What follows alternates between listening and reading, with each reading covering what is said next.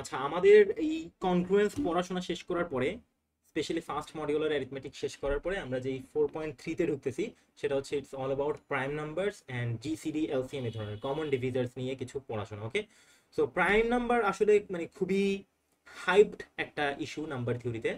কেন হাইপড সেটা তোমরা হচ্ছে ক্রিপ্টোগ্রাফি পড়লে বুঝতে পারবা। দ্যাট প্রাইম নাম্বারের উপর অনেক সিকিউরিটি সিস্টেমস ডিপেন্ড করে। ওকে, একটা নাম্বার প্রাইম কিনা এটাতে ম্যাথমেটিশিয়ানদের অনেক ইন্টারেস্ট। ওকে, সো প্রাইম, প্রথম তো প্রাইম নাম্বার কাকে বলে সেটা আমরা একটু দেখি। তো প্রাইম নাম্বারের ডেফিনেশন তোমরা সবাই জানো, যেটা বাংলায় মৌলিক সংখ্যা বলে। ওকে, তোমরা ছোটবেলায় যদি কেউ বাংলা ভার্সন থেকে আসো, মৌলিক সংখ্যা। ওকে, সো মৌলিক শব্দটা বা প্রাইম শব্দটাই কাইন্ড অফ নিজেকে ডিফাইন করে। সেটা হচ্ছে যেটাকে অন্য কাউকে দিয়ে অ্যাচিভ করা যাবে না, এই ধরনের একটা কনসেপ্ট। ওকে, আমরা মৌলিক এলিমেন্টস পড়ি না, এই যে পিরিয়ডিক টেবিলে যেরকম মৌলিক এলিমেন্টস, মৌলিক উপাদান যেগুলো থাকে আর কি, ফান্ডামেন্টাল এলিমেন্টস যেগুলো, হাইড্রোজেন, অক্সিজেন, এই ধরনের যেগুলো আর কি, যেগুলো আসলে কম্পাউন্ড না, অন্য কোনো কিছু দিয়ে পাওয়া যায় না। তো নাম্বারের ক্ষেত্রে এরকম মৌলিক বলতে বোঝাই হচ্ছে এমন একটা নাম্বার যাকে অন্য কারোর সাথে, অন্য কারোর উপর কোনো ধরনের মাল্টিপ্লিকেশন বা অপারেশন করে অ্যাচিভ করা যায় না। সে মানে ইন ইট সেলফ সে হচ্ছে কমপ্লিট আর কি। বুঝাইতে পারছি? একদম সিম্পল ম্যাথমেটিক্যালি যদি বলি, একটা নাম্বার যার কোনো ফ্যাক্টরস নাই, which has no factors, no factors other then the common factors আর কি, যেগুলো মানে খুবই সবার থাকে, সেটা হচ্ছে one and except one and itself. সবাইকে ওয়ান দিয়ে ডিভাইড করা যায় এবং সবাইকে নিজেকে দিয়ে ডিভাইড করা যায়। ওকে, so P will be a prime number if it has no positive factors except one and P itself. Okay, so যেমন হচ্ছে 7, 7 ইজ এ প্রাইম নাম্বার। কেন? 7কে আমরা অনলি 1 অ্যান্ড 7 দিয়ে ডিভাইড করতে পারি। ওকে, যেটাকে আমরা নাম্বার থিওরি, তোমরা যারা একটা দুইটা ভিডিও দেখছো তারা এভাবে করে পড়তে পারবা, that 1 divides 7, 2 does not divide 7, 3 does not divide 7, and so on, and finally 7 divides 7. ওকে, মানে বেসিক্যালি শুধুমাত্র 1 আর 7 দিয়েই 7 ডিভিজিবল, বাকি অন্যগুলোকে দিয়ে হচ্ছে 7 ডিভিজিবল না। therefore 7 is a prime number. Okay, so এই কথাটার সাথে সাথে যে প্রশ্নটা আসে সেটা হচ্ছে আসলে একটা নাম্বারকে প্রাইম দেখানোর জন্য আমাদেরকে কি কি দেখাইতে হবে, তোমাদের থেকে শুনতে চাই। একটা নাম্বার যে প্রাইম, এটা প্রুফ করার জন্য আসলে আমাদেরকে কি কি দেখাইতে হবে?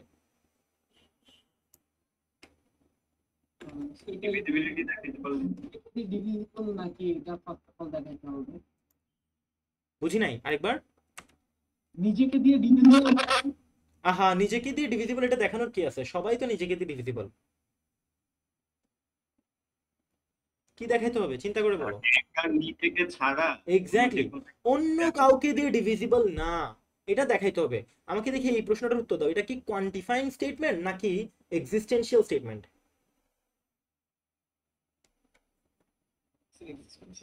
Existential sir. না, এটা কোয়ান্টিফাইং, সবাইকে দিয়ে নট ডিভিজিবল। বুঝছো? সবাইকে দিয়েই, প্রত্যেকজনকে দিয়ে আলাদা আলাদা ভাবে নট ডিভিজিবল। ওকে, এটা হচ্ছে কোয়ান্টিফাইং, বাট কোয়ান্টিফাইং এর ভিতরে নেগেশন আছে আর কি। ওকে, এক্সিস্টেন্সিয়াল দিয়েও বলা যায়, বাট কম্পোজিটটার সাথে আসলে এক্সিস্টেন্সিয়াল যায়। সো প্রাইম নাম্বার হচ্ছে যাদের ওয়ান আর ইটসেলফ ছাড়া বাকি একটা নাম্বার দিয়েও তাকে ডিভাইড করা যায় না। এর ঠিক অপোজিট যেটা, যেসব নাম্বার প্রাইম না তাদেরকে বলা হয় composite, composite number. Composite number on the other hand, তার 2 থেকে শুরু করে p-1 পর্যন্ত। ওকে, ফ্রম 2 টু p-1, এতটুকুর মধ্যে অ্যাটলিস্ট একটা ফ্যাক্টর থাকবে, ফ্যাক্টর এক্সিস্ট করবে। বুঝাইতে পারছি? এটা হচ্ছে এক্সিস্টেন্সিয়াল। দ্যাট একটা নাম্বার যেমন 12, 12 হচ্ছে কম্পোজিট। কেন? কারণ কি 2 থেকে শুরু করে 11 পর্যন্ত এই রেঞ্জটার মধ্যে অ্যাটলিস্ট কিছু নাম্বার আছে, হয় একটা হোক বা মাল্টিপল হোক, এমন একটা নাম্বার আছে যেটা 12 কে ডিভাইড করে। যেমন কি 4 ডিভাইডস 12, তাই না?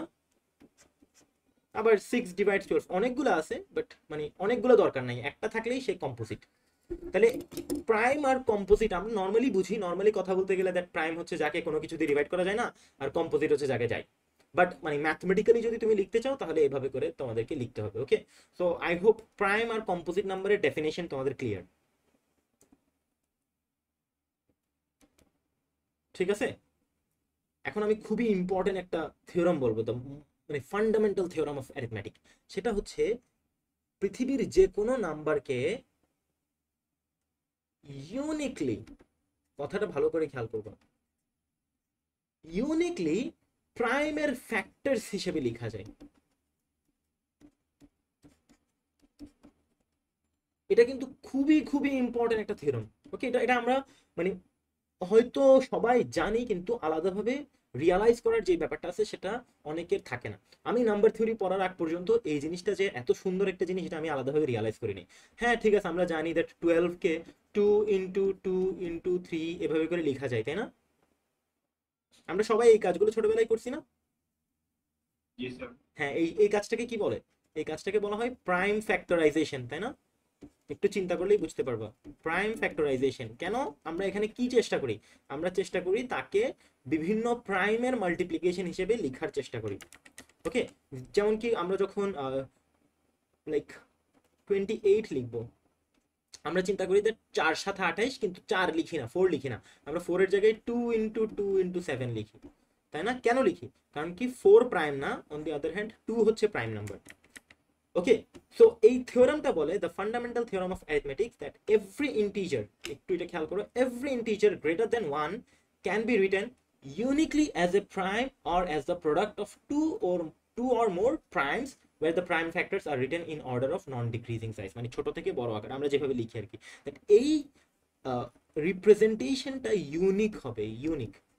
ওকে, যেমন কি 12 এর ক্ষেত্রে সবসময় 2টা 2 আসবে এন্ড তারপর একটা 3 আসবে। ওকে, সেম ভাবে 100 এর ক্ষেত্রে আমরা দেখতেছি 2টা 2 আসবে, 2টা 5 আসবে, 4 × 25। ওকে, অন দি আদার হ্যান্ড এই যে এখানে দেখো এক্সাম্পল 641 এর প্রাইম রিপ্রেজেন্টেশন কি? প্রাইম ফ্যাক্টরাইজেশন হচ্ছে 641 নিজেই, কারণ কি 641 নিজেই একটা প্রাইম নাম্বার। বুঝাইতে পারছি? ওকে, সো মেইন যেটা এখানে টেক অ্যাওয়ে সেটা হচ্ছে প্রত্যেকটা নাম্বারকে greater than 1, every number, every integer greater than 1। Greater than 1 কেন বলতে পারবা? 1 কে কি পারা যায় না? নো স্যার, 1 কে কেন পারা যায় না? ইউনিক হবে না। এক্স্যাক্টলি, হ্যাঁ 1 নিজে একটা প্রাইম নাম্বার। না, 1 প্রাইম নাম্বার না। হাই হাই হাই হাই, আমরা প্রাইম পড়তেছি, এই যে এখানে দেখো পেজের শুরুতে লেখা আছে that the integer 1 is not prime because it has only one positive factor. প্রাইমদের, prime সংখ্যার কয়টা পজিটিভ ফ্যাক্টর থাকে? 2টা পজিটিভ নাম্বার ফ্যাক্টরস থাকে, একটা হচ্ছে 1 আর একটা হচ্ছে ইটসেলফ। বুঝছো? সো 1 এর যেটা 1 আর ইটসেলফ দুটোজন সেম মানুষ, তাহলে ওর পজিটিভ ফ্যাক্টর পাওয়া যাচ্ছে 1। 1 কিন্তু প্রাইম না, প্রত্যেকটা প্রাইম নাম্বারের 2টা পজিটিভ ফ্যাক্টর থাকে। ওকে, সো দেখো 1 কে তুমি কোনো প্রাইম ফ্যাক্টরাইজেশন করতেই পারবে না, কারণ কি কোনো প্রাইম দিয়ে মাল্টিপ্লাই করে তো 1 পাওয়া যায় না। সো এই জন্য এই থিওরামটা হচ্ছে except 1 every integer greater than 1 can be written uniquely as a prime factor. ওকে, মানে প্রাইম ফ্যাক্টরাইজেশন বুঝাইতে পারছি? Yes sir. তাহলে এই জিনিসটাতে আমি আরেকটু ইনসাইট দিব, সেটা হচ্ছে প্রত্যেকটা নাম্বারকে প্রাইম ফ্যাক্টরাইজেশন যে করা যায় সেটা চিন্তা করে দেখো। ধরো অনেক বড় একটা নাম্বার নিছো, অনেক বড়, ধরো 1076923, আমি জানি না এটা প্রাইম নাকি প্রাইম না। ওকে, কিন্তু আমি বলতে পারবো দ্যাট এটার একটা প্রাইম ফ্যাক্টরাইজেশন আছে। কিভাবে বলতে পারবো? যদি এটা নিজেই প্রাইম হয়, যদি প্রাইম হয় তাহলে তাকেই লিখে দিব এখানে, হয়ে গেল প্রাইম ফ্যাক্টরাইজেশন, তাই না? যদি প্রাইম হয়। আর যদি প্রাইম না হয়, প্রাইম না হওয়ার অর্থ কি? প্রাইম না হওয়ার অর্থ হচ্ছে তার কোনো না কোনো ফ্যাক্টর এক্সিস্ট করে। ওকে, তার কোনো না কোনো ফ্যাক্টর এক্সিস্ট করে, তাহলে তার ফ্যাক্টর হবে ধরো এম, এম দিয়ে যদি ভাগ করি ধরো এম ইন্টু এন, তাহলে এম আর এন অবশ্যই দুইজনই এর থেকে ছোট, দুইজনই এর থেকে ছোট, যেহেতু সেই দুজনকে গুণ করে একে পাওয়া যাচ্ছে, তাহলে আমরা এম এর প্রাইম ফ্যাক্টরাইজেশন আর এন এর প্রাইম ফ্যাক্টরাইজেশন যদি লিখে ফেলি, সেই দুটোটা থেকে আমরা এর প্রাইম ফ্যাক্টরাইজেশন পেয়ে যাব। ওকে, অনেকটা ইন্ডাকশনের মতো আর কি, তার আগের সবার জন্য সত্য, তাহলে তাদেরকে ব্যবহার করে আমি এটা মানে বেসিক্যালি প্রত্যেকটা নাম্বারেরই আসলে প্রাইম ফ্যাক্টরাইজেশন এক্সিস্ট করে, ইউনিক প্রাইম ফ্যাক্টরাইজেশন এক্সিস্ট করে। ওকে, তো আমাকে একটু বলো, কিছুক্ষণ আগে আমি একটা প্রশ্ন করছিলাম, একটা ইম্পর্টেন্ট প্রশ্ন করছিলাম। ওকে, is an a prime number? এটা একটা প্রশ্ন ছিল আমার। এই প্রশ্নটাতে তোমাদেরকে জিজ্ঞেস করছিলাম এন একটা প্রাইম নাম্বার কিনা এটা চেক করার জন্য আসলে আমাদেরকে কি কি ডিটেক্ট করতে হবে, কি কি কনফার্ম করতে হবে বলো তো?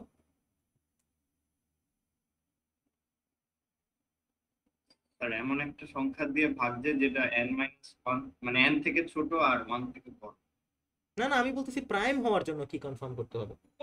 1 দিয়ে আর ও নিজেকে দিয়ে ডিভিজিবল হয়ে ছাড়া, এটা ছাড়া আর কাউকে দিয়ে ডিভাইড করা যাবে না। তার মানে কিন্তু একটু চিন্তা করে দেখো, ধরে ধরে ধরে ধরে একদম 2 থেকে শুরু করে 2, 3, 4 এরকম করতে করতে করতে করতে কত পর্যন্ত? n-1। n-1 পর্যন্ত সবাইকে দিয়ে ভাগ করে করে দেখতে হবে দ্যাট এই যে ভাগ যাচ্ছে না, দেখো 2 দিয়েও ভাগ যায় নাই, 3 দিয়েও ভাগ যায় নাই, 4 দিয়েও ভাগ যায় নাই, এরকম করতে করতে n-1 দিয়েও ভাগ যায় নাই, সুতরাং প্রাইম। এভাবে আমরা বলতে পারি, তাই না? Yes, sir. ওকে, বাট আসলে কি n-1 পর্যন্ত চেক করতে হবে? একটু চিন্তা করে দেখো তো, এটাকে আরেকটু চেক করা যায়। অপটিমাইজ করা যায় নাকি? একটু অপটিমাইজ করতে পারবা? স্যার আমরা যদি এমন দুইটা সংখ্যা বের করি যেই দুইটা সংখ্যার গুণফল স্যার এর থেকে ছোট হবে এর পর্যন্ত, কারণ এর পরের বাকি সংখ্যাগুলো প্রাইমের ফ্যাক্টর মাল্টিপল গুলো বাদ দিয়ে দিলে প্রাইমের যেগুলো প্রাইমের জন্য মাল্টিপল মানে বুঝি নাই। 2 দিয়ে ভাগ করলে আমাদের 4 দিয়ে ভাগ করার দরকার পড়তেছে। খুবই সুন্দর, অ্যামেজিং, তুমি খুবই অসাধারণ একটা কথা বলছো। 2 দিয়ে ভাগ করলে আর 4 দিয়ে ভাগ করার দরকার নাই, কিন্তু এটা আমরা পরে যাব। তুমি অনেক বেশি অ্যাডভান্সড কথা বলে ফেলছো, আমার খুবই ভালো লাগছে। হু are you by the way? আমি জানতে চাই। ফাহাদ স্যার, ওই যে 18। আচ্ছা আচ্ছা, চিনতে পারছি। খুবই সুন্দর কথা বলছো, আমার খুব পছন্দ হয়েছে, মানে এটা ডিরেক্টলি এখানে আমি এক্সপেক্ট করতেছিলাম না আর কি। একটু অপটিমাইজ করি আমরা, এত অপটিমাইজ করতে হবে না, ঠিক আছে? একটু অপটিমাইজ করি, বাকিটা একটু ট্রাই করো। n-1 পর্যন্ত না করে আমরা কতটুকু চেক করলে আমরা নিজেদেরকে কনভিন্স করতে পারবো হ্যাঁ আর চেক করা লাগবে না? স্যার n এর ফ্লোর ডিভিশন 2, মানে n/2 n পর্যন্ত বাই টু, চেক করব। একটা সুন্দর কথা বলছো, হ্যাঁ, হালকা একটা অপটিমাইজেশন। n/2 কেন? কারণ কি, খেয়াল করে দেখো, ধরো আমরা 50কে চেক করতে চাচ্ছি, তাহলে 50কে আসলে 25-এর পরে কাউকে দিয়ে এমনিতেও ভাগ করা যাবে না, তাই না? রাইট? কারণ কি 25 দিয়ে ভাগ করলে তো আমরা 2 পাচ্ছি, তাহলে 25 থেকে বড় কাউকে দিয়ে ভাগ করে তো আর দরকার দরকার নাই। দেখ মানে 50টা একটা ভালো এক্সাম্পল হয় না, ধরো 51, 51 এর ক্ষেত্রে আমরা 51 প্রাইম কিনা এটা চেক করতে চাচ্ছি। কিন্তু খেয়াল করে দেখো, 25-এর পরে 51কেও যদি আমরা অর্ধেক করি তাহলে আমরা ফ্লোর পাই হচ্ছে 25। ওকে, তো 51কে যখন আমরা চেক করতে যাচ্ছি, আমরা 2 থেকে শুরু করে আমরা কিন্তু 25 পর্যন্ত চেক করলে এর পরে কিন্তু আর চেক করা লাগতেছে না। তোমরা কি এটা বুঝতে পারছো? কারণ কি 25-এর পরে কাউকে দিয়ে এমনিতেই ডিভিজিবল হবে না, তাই না? এটা তো অবভিয়াস। হ্যাঁ, এটা খুবই সহজ একটা অপটিমাইজেশন। ওকে, খুবই সহজ একটা অপটিমাইজেশন, আশা করি বুঝতে পারছো। বাট এর থেকেও ভালো অপটিমাইজেশন করা যায়। ওকে, এটাতে কি হচ্ছে, আমার 100টার জায়গায় এখন 50টা চেক করলে হচ্ছে। ওকে, অর্ধেক হয়ে গেছে, আমার কাজ অর্ধেক হয়ে গেছে, কিন্তু আমরা অর্ধেক থেকেও কমাইতে পারবো। ওকে, তো সেটার জন্য একটু খেয়াল করি। এই এই থিওরামটা দেখো, যদি n একটা কম্পোজিট ইন্টিজার হয়, মানে যদি প্রাইম না হয়, তাহলে n এর অবশ্যই একটা প্রাইম ডিভিজার থাকবে যেটা রুট n থেকে ছোট। মানে বলতে চাচ্ছে আসলে n/2 পর্যন্ত যাওয়ার দরকার নাই, আমরা স্কোয়ার রুট অফ n পর্যন্ত গেলেই ইনাফ। বুঝাইতে পারছি? যদি সে প্রাইম না হয়, মানে সে যদি কম্পোজিট হয়, তাহলে এর আগেই একটা কালপ্রিট পাওয়া যাবে। কালপ্রিট মানে বুঝছো তো, যাকে দিয়ে ডিভাইড করা যাবে। কালপ্রিট না বলি, মানে ফ্যাক্টর পাওয়া যাবে। আমি কি বুঝাইতে পারছি? Root N, Yes, sir. Square root of N এর আগেই একটা ফ্যাক্টর পাওয়া যাবে। যেমন আমরা ট্রাই করে দেখি 101। ওকে, সো 101কে আমরা যদি কোনো অপটিমাইজেশন ছাড়া চেক করতে যাই, তাহলে আমাদের 2 থেকে শুরু করে 100 পর্যন্ত সবাইকে দিয়ে চেক করতে হবে টু কনফার্ম এটা প্রাইম নাকি। আচ্ছা, যদি আমরা একটু অপটিমাইজ করি, যেটা আমার সেকেন্ড অপটিমাইজেশনের অপশন আমি শুনছি, সেটা হচ্ছে 2 থেকে শুরু করে কত পর্যন্ত বলো তো?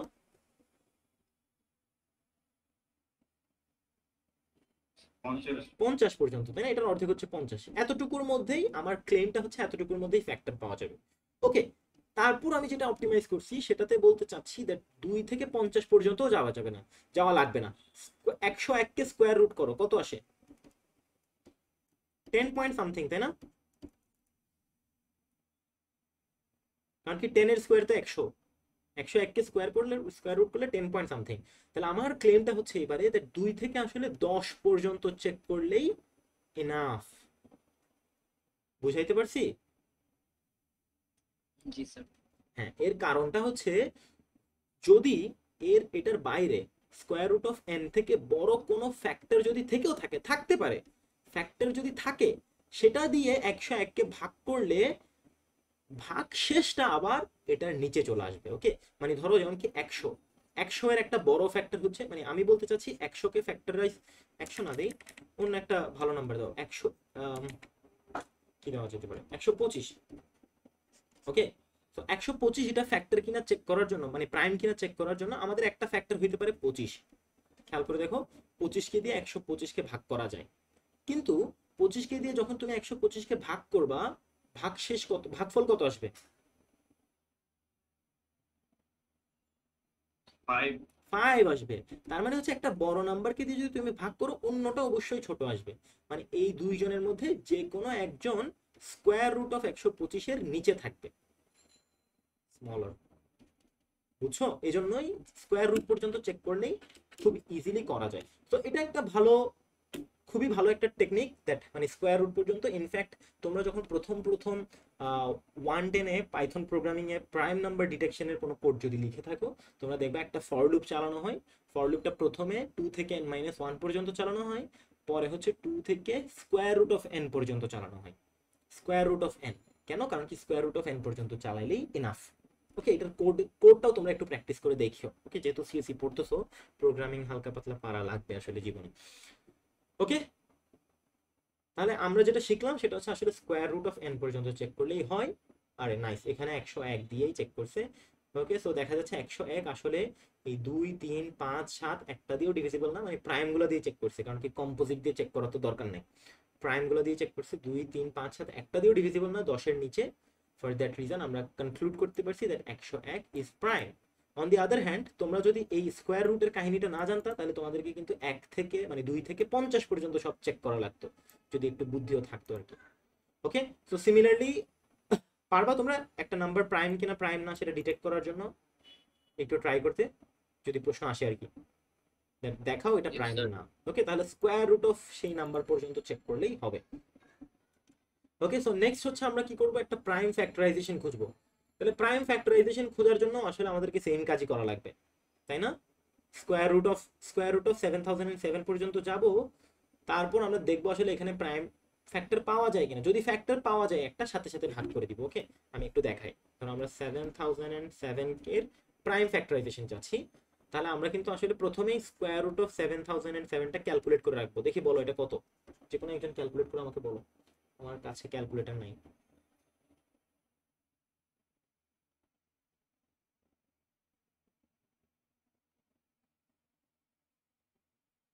স্যার 83.70।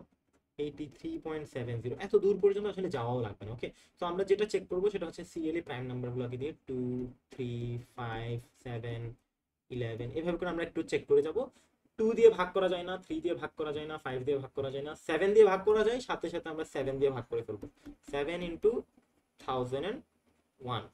ওকে, 7 দিয়ে ভাগ করে ফেলছি। ওকে, সো বেসিক্যালি স্কোয়ার রুট অফটাও লাগছে না, এটা আমাদের শুধু কনফার্ম হওয়ার জন্য লাগবে। কারণ কি এর পরের স্টেপে আমাদেরকে আসলে 1001 এর প্রাইম ফ্যাক্টরাইজেশন খুঁজতে হবে, মানে বেসিক্যালি 1001 এটার ভিতরে থাকবে আর কি। ওকে, তো এটাও আমরা কি করতে পারি, এইভাবে করে শুরু করতে পারি। 2 দিয়ে চেক করে দেখতে পারি, 3 দিয়ে না যায় না, 5 দিয়ে যায় না, 7 দিয়ে যায় না, 11 দিয়ে যায়। ওকে, 11 দিয়ে ভাগ করলে, সরি 11 দিয়ে যায় না, 7 দিয়েই যায়। ওকে, আমি দেখতেছি না আসলে, 7 দিয়ে যায়, প্রথমে 7 দিয়ে যায়, 11 দিয়ে পরে যায়। 7 দিয়ে ভাগ করার পরে তুমি আরেকটা 7 লিখতে পারবা, দেন বাকি যেটা আসে সেটা হচ্ছে 143। আর 143 তো দেখলেই বোঝা যায় 11 ইন্টু 13। ওকে, আর যদি তোমরা না দেখে মানে দেখে না বুঝো, তাহলে তোমরা এটাও মানে আবার সেম ভাবে বের করে ফেলতে পারবে আর কি। তো এগুলো আসলে খুবই বাচ্চাদের জিনিসপত্র, ছোটবেলায় পড়ছো, বাট আসলে এখানে আমরা ছোটবেলায় হচ্ছে এগুলা অন্য কাজে পড়ছো আর কি, এখানে আমরা প্রাইম ফ্যাক্টরাইজেশন হিসেবে পড়তেছি। ওকে, সো এতটুকু পর্যন্ত মোটামুটি সহজ ছিল। এখন একটা কঠিন টপিকে যাব, সেই কঠিন টপিকটা আমি সেপারেট ভিডিও প্রিপেয়ার করবো। ওকে, সো এর আগে I need to make sure that যতটুকু বলছি যদিও খুব সহজ তবুও তোমরা ক্লিয়ারলি বুঝতে পারছো কিনা, আই নিড টু নো।